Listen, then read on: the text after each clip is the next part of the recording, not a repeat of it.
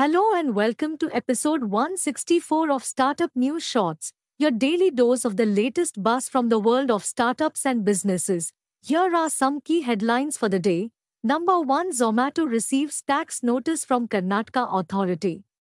Number 2, new 500 crore scheme for e-mobility launched today. Number 3, IPO-Bound Ola Electric secures $50 million debt from EvolutionX. Number 4, Amazon-backed BYJU'S initiates first ESOP buyback.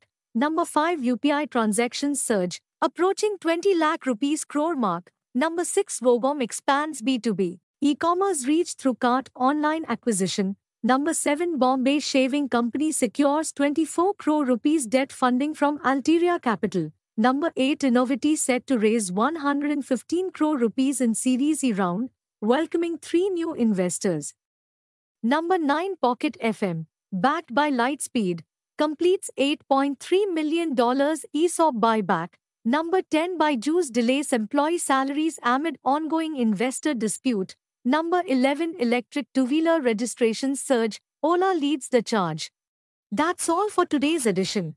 Share your thoughts in the comments below and don't forget to subscribe for more such updates. Till then, keep learning, keep growing.